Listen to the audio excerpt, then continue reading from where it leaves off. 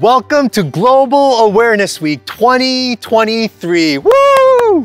The theme, as you will learn about later today, is a world on the move. And this will touch on the reality of our world today. Because today, more than ever, are people living in countries that they were not born in. That is my family's story as well. My parents immigrated to the States in 1993 from South Korea when I was just 3 years old with nothing but a few bags. It's part of the reason why I'm wearing this shirt that represents the flag, the Korean flag. So I grew up in Queens, New York, and I was amazed by the diversity of immigrants and the beauty of the cultures they brought with them to this country. In a little bit, our keynote speaker, Dr. Sam George, will bring us today's message about the gospel opportunities we have in a world that is on the move. But before we hear today's message, I want to share with you some of the opportunities that we have for the remainder of Global Awareness Week. If you go to grace.org/GAW, you can find many events available to you at any of our campuses. Some of our physical campuses will be hosting potlucks with different partners, so you can register for those if you are local to the area. But for our online campus in particular, we will be hosting a Zoom event with Pastor Claire Sullivan of Wheaton, Thailand. She was actually right here on our online campus a few weeks ago, if you remember, sharing about her ministry to trafficked women in Thailand. Next Thursday, on November 9th, from 7 to 8 p.m. the Eastern Time Zone, Pastor Claire will be sharing with us more in depth about that ministry and the ways in which we can be praying and partnering with her in her ministry. Feel free to join us, even if you're eating dinner or having dessert at the time. We would love to see you there. I also want to share with you a beautiful celebration that I got to be a part of this past week. Lexi has been a part of our online campus for the past year, and as she was going through the membership process, she made the decision to get baptized. And so last week, we got to celebrate her baptism together in Lexington. And it was so meaningful to hear her story and to be a part of that moment. So if you're watching, Lexi, congratulations on your baptism. Before we continue in musical worship today, let's take a moment to pause and pray together for our Global Awareness Sunday. God, we thank you so much for this amazing and beautiful day where we get to sit and learn and hear about what you are doing all over the world. We thank you, Lord God, that you are God of everyone all over the world. We hope that you would stir our hearts for love, compassion, learning, for things, Lord God, that you are doing. I pray that these moments that we have where we get to hear your message today and the different global awareness events that we have would allow our hearts to be moved in different ways, to see how we can partner and care for and love people all over the world. And so would this week, would this Sunday be really meaningful to all of us? We thank you, and in Jesus' name we pray. Amen.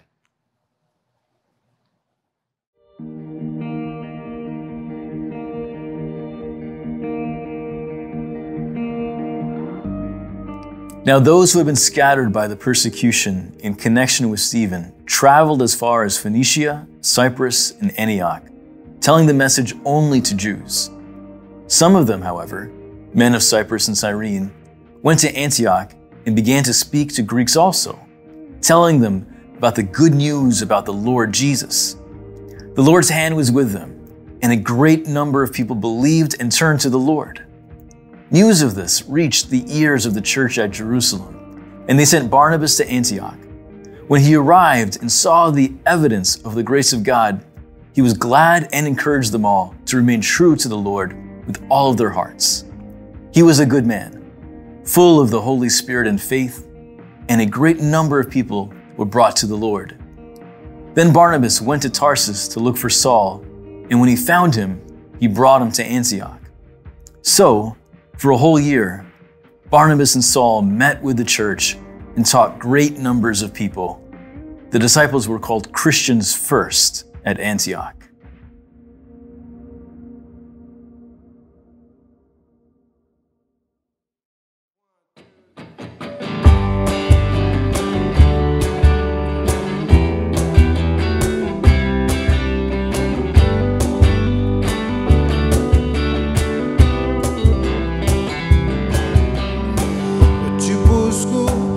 Procuro a Deus no silêncio.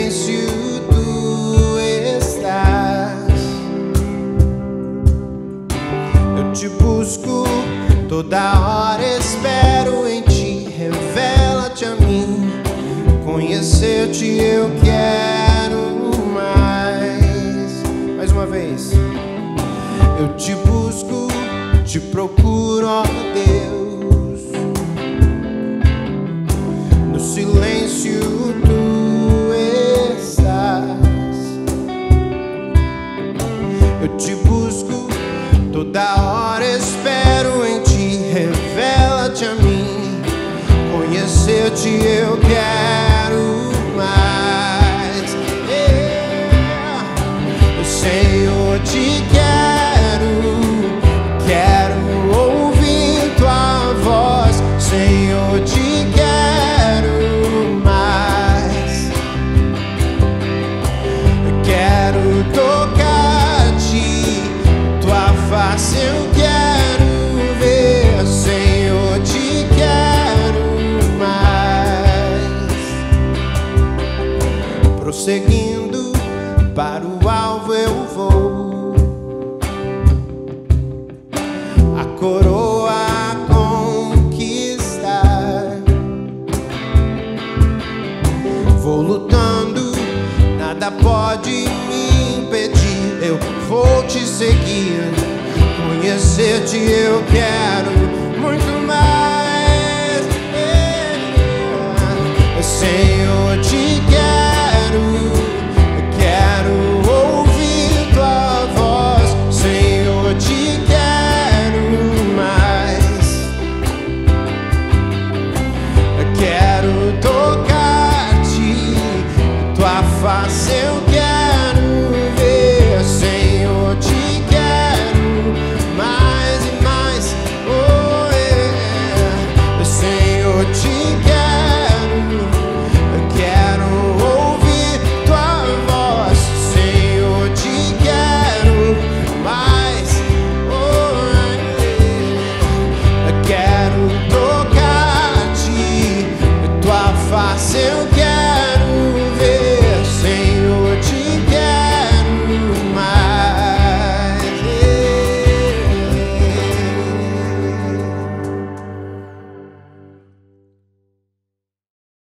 Welcome to Global Awareness Week. Over the next few days, we get to see some of God's kingdom-building work around the globe and through the ministry of our partners. This year, we have 12 partners from 6 nations serving in 9 different ministries, and you have an opportunity to meet and interact with them this week. You can find the events schedule at grace.org/GAW, and I just encourage you, don't be shy. Say hello, show up to an event, share a meal. We want to learn from them, and we want to welcome them warmly. Friends, this is Grace Chapel Super Bowl for Missions. Welcome to Global Awareness Week 2023. We're a world on the move, and that is Global Awareness Week's theme for this year. We're going to hear stories from partners about how people on the move have changed and reshaped lives and ministries. Because the truth is, from the first church to today, the displacement and relocation of people groups has given rich opportunity for the gospel to spread and for the leadership of the church to diversify. That's what we're hoping to learn this week. How might we, through hospitality and generosity, through serving as Jesus' hands and feet, how are we going to get to share the love of Christ with our new neighbors? Our keynote speaker today is Dr. Sam George, Director of the Global Diaspora Institute at Wheaton College and the Lausanne Catalyst for Diasporas. Sam is a scholar, pastor, researcher, always on the move. He's lived in 5 countries, he speaks 5 languages, and he travels around the globe. He not only researches human migration, he has actually lived among refugees and learned from them firsthand. Sam is a global expert on migration and diaspora peoples and ministries, but he's also distinguished himself as the husband of Mary and the father of 2 grown sons. We're honored to have Dr. Sam George bring a word from God to the people of God today. In keeping with the theme of this year's conference, A World on the Move, we're collecting an offering to help 2 of our partners who are directly responding to the needs created by migration. Jesus Savior Church in Chisinau, Moldova is led by Pastor Vitaly Fedula. Under his shepherding leadership, the doors of the church have been opened since the start of the war in Ukraine. Our offering will help defray some of their ongoing costs as they continue to welcome and host their Ukrainian neighbors. Closer to home, the Emmanuel Gospel Center in Boston works with refugee and migrant resettlement in our own Commonwealth. Our partner, Sarah Blumenshine, assists and trains local churches like ours to develop mutual and fruitful relationships with our new neighbors. It's easy to give. You can give online at grace.org/give, or you can give through our app. But please remember, this is a special offering gift which is above and beyond your regular financial support of Grace Chapel. Thank you in advance for your generosity. So, without further ado, let's take a moment to meet this year's visiting partners and hear a little bit about how they've seen a world on the move. Sawadee ka. Sawadee krab. We're Lauren and Seth Vetrano Wilson, and we've been Grace Chapel Global Partners since 2007. We live in Thailand, and we help Bible translators and missionaries who are learning languages in Southeast Asia, the Middle East, and globally. People are moving around nowadays more and more, and God is using this to make it easier for me to meet with minority language speakers and others involved in Bible translation, both in person and online. And in my work as a language and culture learning coach, I'm able to help missionaries come up with creative ways to learn the languages of groups who, up until now, have been more isolated from the good news about Jesus. I'm George Chavani-Kamanil. And I'm Leela Chavani-Kamanil. Thank you, Grace Chapel, for standing with us. The exciting things we are seeing in North India these days is more and more new generation believers coming from Hindu and Sikh and Muslim background, coming for ministerial training. This year also, we witnessed an extraordinary number of young people applying to New Theological College. Thank you for standing with us and helping us. God bless you. We are Bill and Judy Long, and we live in Waltham. And we work with international students. The flow of international students coming into the Boston area is constant and large, and they are coming from all around the world. They come to organized events, and we encounter them in day-to-day activities. They are open to friendship and curious about this new place, and often curious about faith. There are many wonderful opportunities to help them explore. From Nepal, it's me, Kiran Sharma. Here is my wife, Deepika Sharma. And he is Johan Sharma. Hello. And he is Amulya Sharma. He is 5 years old, Johan, and Amulya is 1 year old.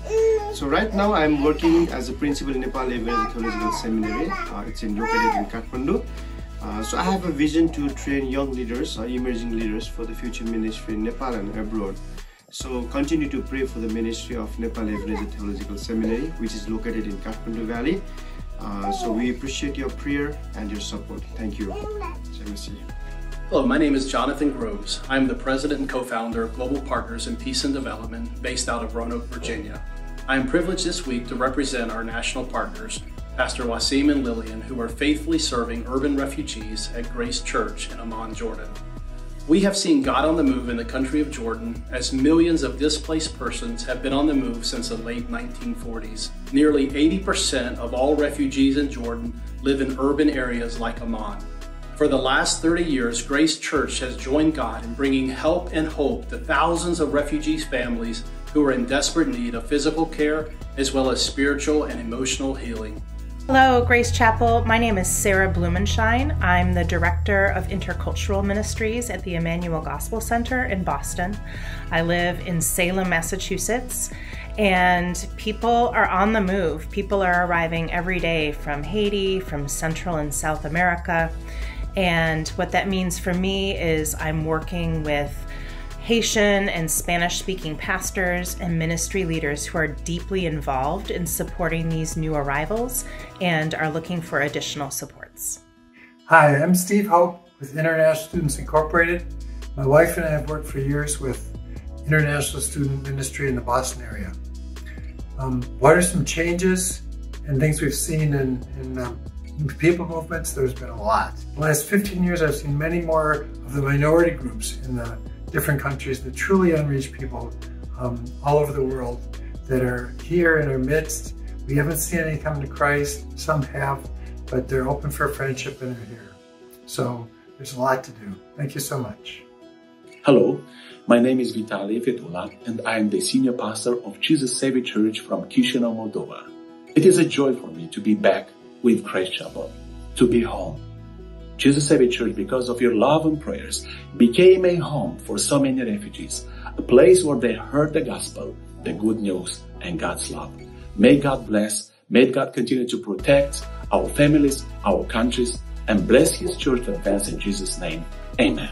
Hey, my name is Claire Sullivan, and I am a missionary with YWAM Thailand, and I am serving in an 8-block slum called Rakta in Bangkok, and church planting in Bang Bong, the young Thai pastor reaching migrants coming in from Myanmar, Laos, and Cambodia, and going south to Pattaya, nicknamed the prostitution mecca of the world, and that's a story in itself, but building relationships with veteran missionaries there and heads of NGOs and prayer walking and doing outreach on the streets.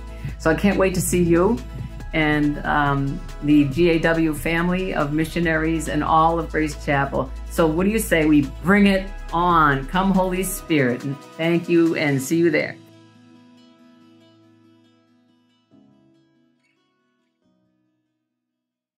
Hello, Grace Chapel. Greetings to you from Bangalore, India. I am here this week teaching at a seminary and look forward to being with you in a couple of weeks. I'm really honored and humbled to be invited to be part of the Global Awareness Week at Grace Chapel, and I want to share with you this message, the first Christians scattering and gathering of the people of God worldwide. I want to look at this passage from the beginning of the church and draw some lessons, a place where we were called Christians for the first time, the name that stuck with us ever since, and draw some lessons for the church in North America in the early 21st century. This is the passage that was read to us, and I've highlighted and color-coded few verses and few phrases and some places that is mentioned in this passage, and want to together reflect with you and draw some implications for the church today. We are living in some truly unprecedented times in the history of Christianity. There has been a radical shift in the center of gravity of Christianity where Christians live. Most Christians now are in Africa, Latin America, and Asia. And this shift has significant implication for the church and mission engagement for the churches in North America. There is a church, there are Christians in every country of the world. This has not been the case before. Gospel has truly reached the ends of the earth and is bouncing back from multiple edges and gaining new momentum and advances in our times. Mission is from everywhere to everywhere. Many countries have become mission sending force, and together having huge implications for kingdom work around the world. So let's go back to the beginning of the church and understand what is happening here in this passage in Acts. So I go back to Acts chapter 2, where the church was born. We know the promise that was given by Jesus as He ascended to His disciples. Wait here. Holy Spirit will come upon you. You will receive power, and you will be my witnesses in Jerusalem, Judea, Samaria, and the ends of the earth. And soon afterwards, the believers had gathered, and we see the coming of the Holy Spirit, and we see the people had gathered from many nations. And so if you look at Acts chapter 2, verses 9 through 11, we see a list of names. And sometimes we can just gloss over it. And if you were to map all these places, and we find, here is Jerusalem, and all these places are mentioned in those 2-3 verses in Acts chapter 2. The birth of the church. Disciples had gathered for the feast of Pentecost from many nations, and we see they receiving the first sermon of the church. Peter stands up and preaches. Some 3,000 people are converted, and the church is born. And what happens to all these believers from all these places? They were the scattered Jews, diaspora Jews. And they went back to their respective places and established fellowship of believers. So we see a scattered people. Since the exile, the Jewish people were all over the Middle East, Asia Minor, and North Africa. And that is exactly where church took root. And then we see the gathering of God's people, spirit empowerment, and then once again scattered on God's mission and spread of the kingdom. So now we come to the church at Antioch. Where is Antioch? It is the modern city of Antakya. It is found in Syria. It was the third largest city of the region. The red dots there, we see Alexandria and Jerusalem and Rome. And so Rome and Alexandria and Antioch was the largest city. Antioch is located somewhere here. And we also note a few other places here that is significant in this story. 500,000 people lived in Antioch.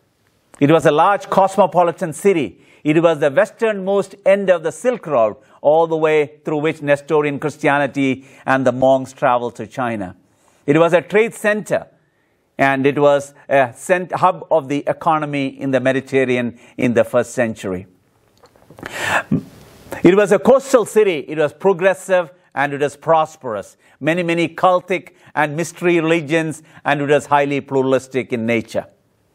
It was home to Syrians, Romans, Arabs, Greeks, Cappadocians, Persians, Parthians, Armenians. So very cosmopolitan, a thriving, tolerant, cosmopolitan city marked by its diversity, and now it is part of Turkey. It's a war-torn region now. So we read of the church. It was the second center of Christianity after Jerusalem. The persecuted believers in the passage, we see that they traveled out. They came to cities like Phoenicia, Cyprus, and Antioch. Antioch was the city on the north. Phoenicia was by the coast of Mediterranean Ocean, and Cyprus was the little island in the eastern Mediterranean Sea. The Cyprus and Cyrene Christians in Antioch started sharing the gospel. The first set of migrants who arrived in the city of Antioch, they shared the gospel among themselves, mostly Jewish diaspora folks. But then Luke, the writer of book of Acts, clearly mentioned there were few people from Cyrene and Cyprus who shared the gospel with the Greeks, the Gentiles. And soon, gospel takes roots and it begins to expand beyond that. That is the Syrian Orthodox Church in Antioch, Syria today. So let's look at who were the Christians in the city of Antioch. We see in Jerusalem, Christians were largely Jewish folks. They maintained Torah, they read scripture. There was no New Testament at that time. They kept Sabbath. They required circumcision for their boys. And so it was very Jewish in nature. It was a sect of Judaism as Christianity began. But in Antioch, there were Gentiles. And they become an oral gospel, and the story of resurrection of Jesus take root, and many followed, and Christianity moved from Sabbath Saturday to Sunday morning, worshiping the resurrection and the risen Christ. A relocation to a new place also created confusion of identity, a geographical and generational displacement, and the gospel advances when people move from place to place. We see this expanding ripple of the gospel. From Jerusalem, now it is taking root in Antioch, and that becomes the center and the activity of Christianity. Just few decades, Jerusalem was center, and soon it diffused to other places and continues to grow to the ends of the earth. And so it is here, from Jerusalem, it began to spread. Gentile Christians. So we see finally the news about the new Christian, the Gentile Christian in Antioch, reach the people in Jerusalem. Verse 22. Barnabas was sent. Barnabas himself was a Cyprian. And he was sent to Antioch. Go check out these new believers. And scripture tells that they reached there and they found the believers, and he was greatly encouraged. Barnabas' name is son of encouragement. He lived up to his name. And he found the new believers. He was full of the Spirit. And it's in sync with what the Spirit was doing in this new town. The Christians who were doing their faith, Christianity in a new way. Verse 24, he was full of the Holy Spirit. He was a Levite from Cyprus. For chapter 4, verse 36. The evidence of God's grace was evident on the Gentile Christian, and he encouraged them to stay true. But because of this Gentile Christianity, they needed a new identity, and there it was in verse 26 says, it was here at Antioch they were called Christians for the first time. Christian simply means Christos, Messiah, Ianos, that simply means belonging. People belonging to Christ, being like Jesus in that land. So once Christianity moved beyond the ethnic, nationalistic, and social classes, they needed a brand new identity. Christ displacement often creates a crisis of identity and belonging and loyalty to a man beyond all our nations and all the other allegiances. The man Jesus, he is a universal Savior. All people, all tongues confess him as Savior. All knees bow before him. So it was Antioch, the name Christian was assigned to the followers of Jesus. Those who belong to Jesus and who belong and look like Jesus to the world around them. Diasporic displacement creates challenge of identity and ultimate allegiance. And that's what we see happening here in the city of Antioch. Let's briefly compare the Christians in Jerusalem and Christians in Antioch. Christianity began in Jerusalem around AD 30, but a decade later it began in Antioch. The founder of Christianity in Jerusalem was Peter, but in Antioch it was diaspora Jews. The leadership was largely apostles, but in Antioch it was lay Christian. A couple of chapters later in Acts chapter 13, it lists actually the name of the elders of the church in Antioch. Number one, it was Barnabas. Barnabas was a Jew. He was from Cyprus. Number two, Saul. Saul was a Jew from Tarsus, Asia Minor. Then we see a third person is Simeon the Niger. Niger simply means black. That means he is from the sub-Saharan African region. Number four, Emmanuel, who was a foster brother of Herod the Antipas, the tetrarch of Galilee. Herodian dynasty ruled Palestine at that time. A Palestinian who grew up in the household of a king that represent a cultured elite people of the society. High class, wealthy and powerful. And fifth person was Lucius the Cyrene from North Africa. That is also in Africa. So it means that 2 out of 5 were from Africa. 1 Middle Easterner and 1 from Asia Minor. The diversity that is evident in the leadership of the church in Antioch. Whereas in Jerusalem it was largely apostle, all of them Jew. So we see that Christianity is undergoing a transformation as a result of displacement, as about new Christians joining the group. We see language also underwent a change. It was largely Hebrew and Aramaic in Jerusalem, but in Antioch was Hellenization. After the Alexander the Great, Greek became the language of the diaspora, and much of that was written, much of that was said in Antioch was all in Greek. No wonder New Testament is written in Greek. And we see Old Testament getting translated into Greek in Alexandria, not in Jerusalem. So this is the diaspora factor of the spread of Christianity. It is always coloring outside the circle, and Christianity gained momentum and mobility and motion within it. We see they met in their homes. Now it is moved outside into the marketplace, synagogues, and as well as homes. The center of Christianity, Jerusalem was the center. Now periphery has become the new center. So we say margins becomes the new center of Christianity, only to establish new margins, while the old ones wanes. So we see the attitude of Christianity, Christians in the early part was ethnocentric. And they largely kept the faith to themselves, fearing persecution from the ruling authorities, because they had just killed the master a decade ago, and they continued to struggle early years of the Christianity. But in Antioch, they had the freedom, and they invited people who are unlike themselves. So we see Christianity growing in Antioch. And by AD 70, 40 years down the road, Christianity is destroyed in Jerusalem, where Antioch continues to flourish, establishing churches all over the Mediterranean world. And so we see the spread of Christianity along the lines of the diaspora trajectories. So we say the Jewish diaspora framed the trajectory of growth and expansion. Likewise, today's diasporas are on the forefront and the spread and the growth of Christianity. So some lessons from the Antiochian church for us today. What does it mean to be a welcoming congregation, especially those who are in the margins of society?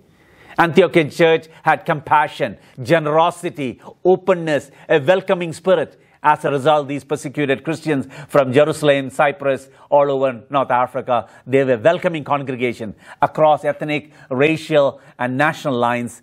become being a cosmopolitan center. Embraces diversity and grow in intercultural skills and understanding. The church was getting globalized in a way, the church in Antioch, unlike the church in Jerusalem.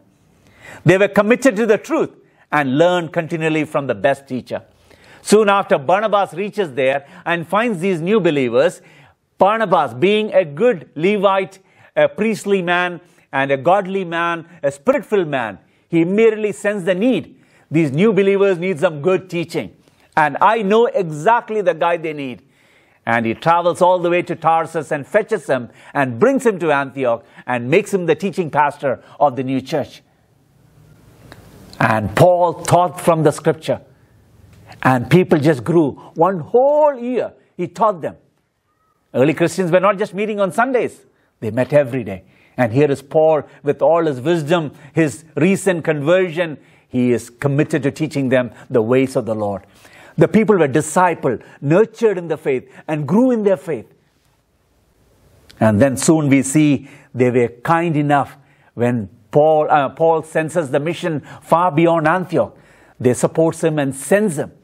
It was a mission-sending church in Antioch. The church in Jerusalem was inward-looking, fear of persecution, kept it to themselves. And here is a church. I sometimes wonder, if I was the elder committee or the executive committee of the church in Antioch, I wouldn't let Paul go. I will hold on to such a wonderful pastor that we got. And every day sit and seeing the people grow in their faith and be revived as a church. But here is a church in Antioch. They readily let Paul go. What does it mean as Grace Chapel to send your very best for the cause of mission far beyond the coast of Boston? Catching a global vision and sending your very best for the frontiers. Who are your Pauls? The next generation, young men and women who will be part of God's work far beyond the shores of America. Celebrate unity with the new name and the new sense of belonging beyond ethnicity and religious backgrounds. What does it mean? What is this unity across heterogeneous reality? For many years, we kept homogeneity as the primary mission focus and how we build churches and establish churches.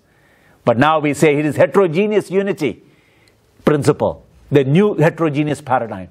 What does it mean to embrace diversity and establish a unity that beyond the skin color and ethnic roots and historic ancestral backgrounds? So what does it mean for a church to become truly global church? When Christianity grew in Europe, they brought people from Europe. Then we saw people from Latin America coming into America. And then we saw the African. It was the slave wave, but they established the African stream of Christianity here in America. And for last many decades, Christians were, and people from Asia was not allowed. And in the 1965 immigration reform changed that. And we see a stream of Asian Christianity. Every stream of Christianity from different continents have come. Where Christianity grows, it pushes its people out. And they go to places. America is an immigrant nation. American Christianity is diasporic Christianities in plural. Every stream of Christians from different shores of the world have come to America, has uniquely revived and strengthened and re-engaged with the world. American Christianity is constantly changing. Because where Christianity grows, they send their people here. Because America is a welcoming place. What does it mean beyond the political rhetorics and the media portrayal to understand the refugees, the asylum seekers, immigrants who are coming, how they uniquely contribute to our economy and build our nation and continue to celebrate a spirit of welcoming and kingdom spirit, I say. A Revelation 7:9 vision that were great multitude that no one can number from every nation, from every language and every peoples of the world. If that is the heavenly vision, God is bringing people from around the world to here to the American shore so that globalize the American church that will be more ready for heaven. Heaven is not going to be a place, I don't imagine it to be a place where if you have American passport, go there to that corner. If you have if your color of the skin is such and such, you go to such a place. There is no difference distinguishing. It is only the Savior, the risen Savior, that we all are who are clothed in the white robes and who are washed by the blood of Christ will together stand and bow down before. That's the heavenly reality. And as migrants who are coming to America, God is discipling us, nurturing us, giving us the opportunity to build relationship so that together we'll be ready for heaven. And finally, what does it mean to establish unity across differences? And finally, leaders provide encouragement and fill the gaps in ministry with other leaders. A sense of collaborative spirit that I see in the church in Antioch. But before that, I want to kind of see this larger two Greek words. One is diaspora, the other is ecclesia. Diaspora simply means scattering or dispersion. First used in the Septuagint in the Old Testament translation into Greek, but subsequently we see many, many references to the word diaspora in the New Testament established, especially the growth of the church. The second word is ecclesia, that simply means gathering or assembly, and it's often translated as the church. God scatters people. The scattered one he gathers. The gathered one are once again scattered on his mission. To understand God's work in the world through people of God's people from all over the world, God scatters his people and he gathers one. We all from across the Boston suburbs have gathered together this Sunday morning for this special Sunday of the year for Global Awareness Week. How much more globally aware are we with our brothers and sisters? If there are Christians in every country of the world, you and I need to have a relationship and friendship with peoples of the world. An African theologian once said, if you belong to Christ, you belong to everyone who belongs to Christ. Let me repeat that. If you belong to Christ, you belong to everyone who belongs to Christ. This is the Ubuntu spirit, African spirit, community orientation. Sometimes in North America, we reduce the gospel into a consumeristic, individualistic perspective. We belong to the global church. If there are Christians in every country of the world, you and I need to know every Christians from around the world. God scatters people. All the scattered ones who are coming to America, almost 2/3 of them are Christians. You and I have an obligation to welcome them into our neighborhoods, into our churches. Gather them and to establish new sense of more global we are, more globally connected, more globally informed and more globally aware and more globally relevant and needed we will be. Gathering and scattering is how we understand the church.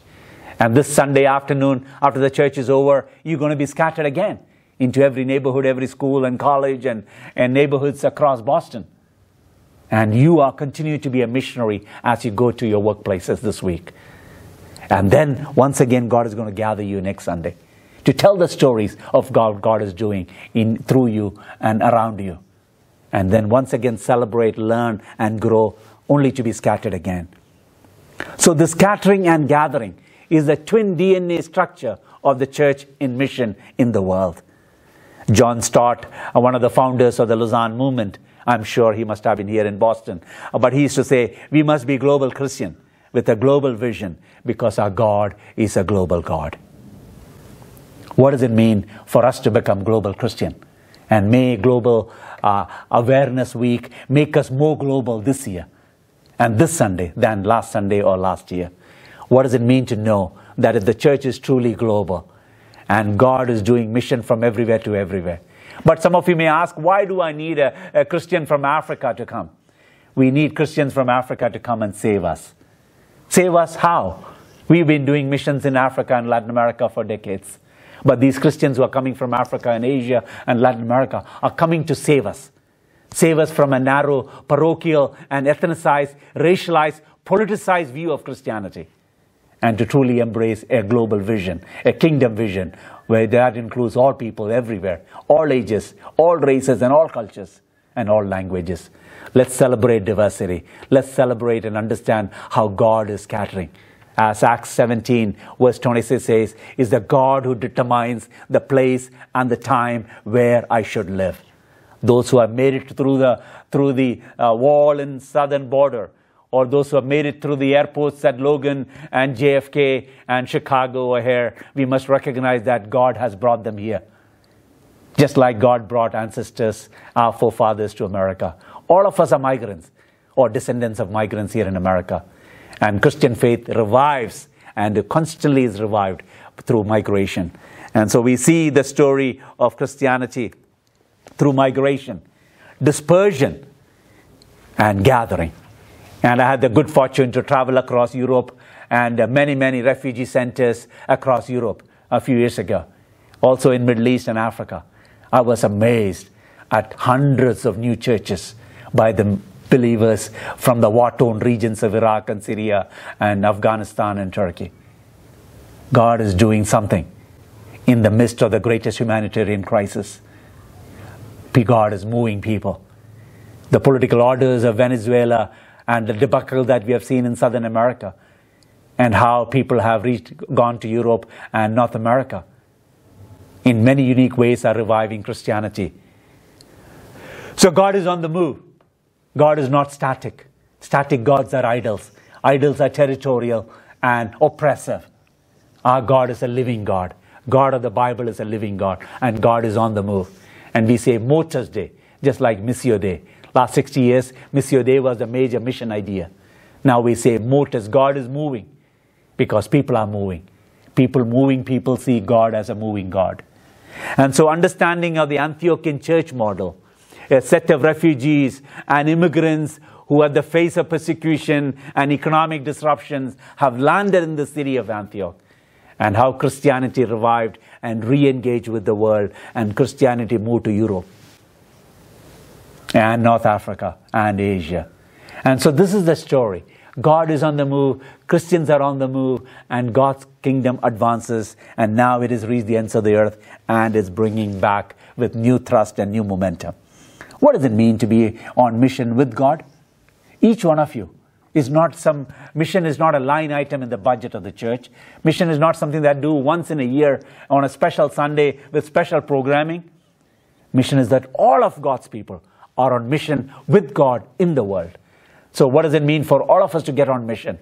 To every neighborhood, every sector of the society, every circle of influence that you have. Don't just limit to professionals like us who do this full time. As teachers, as pastors, as professors. What does it mean for all of us to get on a mission? May the Grace Chapel, every member in every campus, understand that we are on mission with God. Christianity is a giveaway faith. When we give it away to other people, when they see the transformation, this gospel, the good news of Jesus Christ brings about in the people's life, I think we'll have a greater conviction about this faith for ourselves. May we this week encourage us.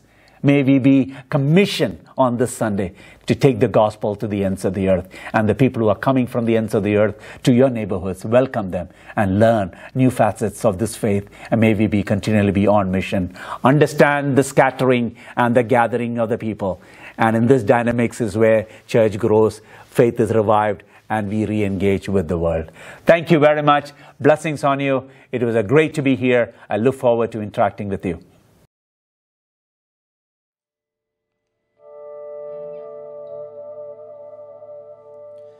Sonda-me, Senhor, e me conheces. Quebranta o meu coração. Transforma-me conforme a tua palavra e enche-me até que em mim se ache só a ti. E então usa-me, Senhor, usa-me como um farol que brilha à noite, como ponte sobre as águas, como abrigo no deserto, como flecha que acerta o alvo. Eu quero ser usado da maneira que te agrada, em qualquer hora e em qualquer lugar. Eis aqui a minha vida, usa-me, Senhor, usa-me.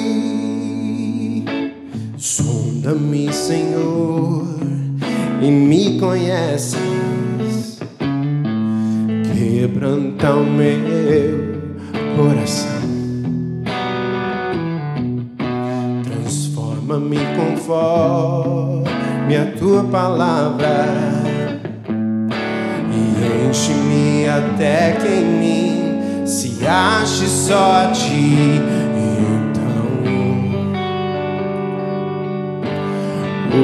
Usa-me, Senhor. Sim, usa-me como um farol que brilha à noite, como ponte sobre as águas, como abrigo no deserto, como flecha que acerta o alvo. Eu quero ser usado da maneira que te agrada, em qualquer hora, em qualquer lugar. Eis aqui a minha vida, usa-me, Senhor, usa-me, sonda-me, quebranta-me, transforma-me, enche-me e usa-me, sonda-me, quebranta-me, transforma-me, enche-me e usa-me, Senhor, como um farol que brilha à noite, como ponte sobre as águas, como abrigo no deserto, como flecha que acerta o alvo. Eu quero ser usado da maneira que te agrada, em qualquer hora e em qualquer lugar. Eis aqui a minha vida, usa-me, Senhor, usa-me.